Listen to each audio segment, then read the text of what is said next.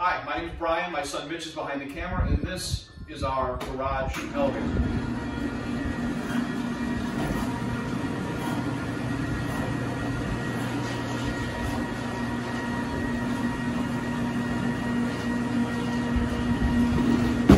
This is our problem.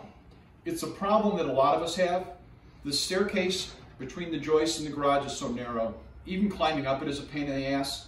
But bringing stuff up there of any size at all is really difficult, if not impossible. So my wife and I, we're empty nesters now. We moved from a pretty good sized house in Indiana. We moved into this one-level townhome in Minnesota. And we love it. But like most of us, we have so much stuff that we need to store. Just the seasonal things. Christmas, Halloween, the different holidays. We need to get access to it. Climbing up and down those stairs is not going to cut it for us, and bringing it up and down those stairs, it's dangerous too. So that's why we created this. That's why we needed to create this. I'm going to show you how we created it. So the first thing we had to do was get rails and attach them. Some people who do this use the garage door rails, which is fine. I just thought this looked cleaner, and so I went with these. These are Super Strut 1 5/8 inch channel. Very sturdy, really sturdy. And I have studs, you know, I'm screwing into the studs behind the drywall with these 3.5 inch screws. These don't have a lot of weight pulling on top of them or out on them. It just has to guide the carriage going up. But I did have to consider what happens up on top there. The joist up there sticks out a little bit, so I had to put in this furring strip behind it. It worked perfectly. It was the exact right width or depth, I should say, thickness, I should say, to make it line up perfectly with that joist on top. You can see inside there, the trolley wheels. There's 2 on each side. They work really great. They're 1 5/8. I'll leave a description and a link. You can get them a number of places, but I'll leave a link. But there's 2 on each side attached to these uprights of the carriage on each side. There's a hole in the center of them, so you can attach them with the bolts. They work really well. They're nice and smooth. That's what to use. Okay, so this is the carriage. There's a lot of ways to design these carriages. I've seen people weld them together with steel channel, which would be perfect if I could weld and I had all that metalworking equipment. But this is something you can build, you know, yourself, the average guy, with what they have in their garage. So what I've got is, it was really important that it's strong. It is pretty sturdy. I'm pretty happy with it. But I got a big old hook here. Eyelet, I should say. I got a 2x6 up here that then transfers to these supports on the carriage that go down. I got 3 big old bolts here. I had to have them this way. I didn't feel I need to hacksaw them off at this point because they really don't get in the way. And they had to be put in this way because of the wall clearance back here. Then I got a 2x4 coming down that attaches to the base, and this is built just like a stud frame. It's 2x4. It's got like 3 supports in the middle. So it's very sturdy.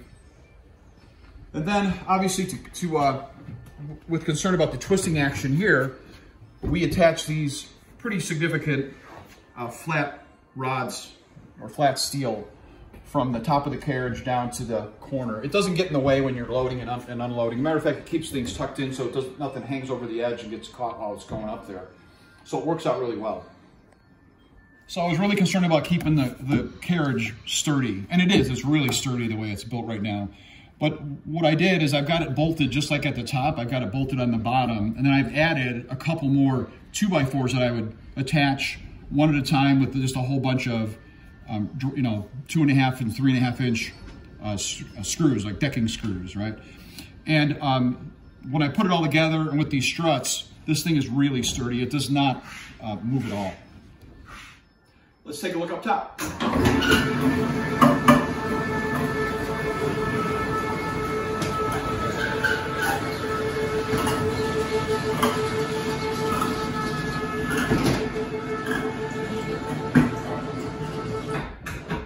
right, let's start here with the purchase of this motor. It's an industrial strength motor. It's a 550 pound capacity. It'll do 1100 too with a snatch block, but you can see it's certainly 550 pounds is more than enough to pull whatever I'm going to be pulling up and down on this elevator. But it will do 1100 with a snatch block in it, but then we'll never do that. So this is a really high quality motor. The first concern, I would say, is how I'm going to attach this motor where it's not going to come off, obviously. So what I did is almost every one of these motors comes with these hoops up here. And this is no different, it comes with that.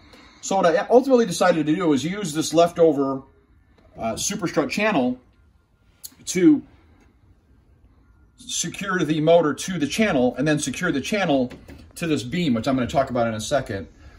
But I use pretty significant size bolts that go through the channel. There's actually 6 of them, 4 pretty close to the motor, and then 2 on the ends that hold the channel up. And it's a really durable channel, but I wouldn't trust it on its own. But with these bolts on there, it's more than enough to hold this motor in position and do the job. Up here, I was really concerned about getting this motor secured to something that is going to be sturdy. So I built this frame, or I keep saying I, but I mean we built this frame. And I'll show you how I built it in a second, but we had to get it into some 2x4 studs coming up. And there's drywall here again. So we pulled the drywall off, and then we doubled up on the studs.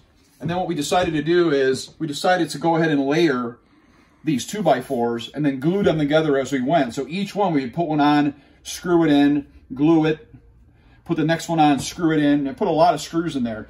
This thing is really sturdy. You see, we've created a pretty solid beam right here. Excuse me, post. I'm not a carpenter, so I don't know all the terms, so I get them jumbled up sometimes. But and then we created a pretty solid beam going across the top. You can see it's a little off center, but it doesn't really matter as long as the hoist motor is centered over the carriage. That's all that really matters. We had to have it off center like this because this is the next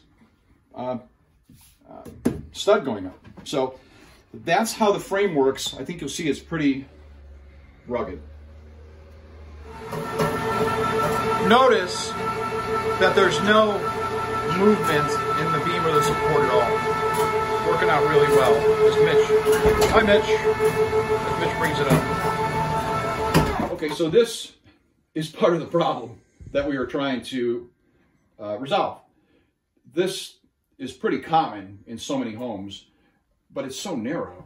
Going up and down, trying to bring things up and down is really difficult. Climbing it is one thing, but trying to get things through that hole are really difficult. So anyway, we left this here because we don't really plan on using this per se as a person lift, but we probably will more than we intend to. But I wanted to make sure that we could leave that capability and also not create a hazard where we would fall through if we tripped or something or fell on it or whatever. So I just installed this little door on top to give it nice, make it nice and firm. So as I said earlier, my wife and I we're empty nesters now. My kids are all gone, and we moved from a pretty good sized home and lot in Indiana out here to Minnesota to a 1-floor townhome, but it did have this nice storage room up here.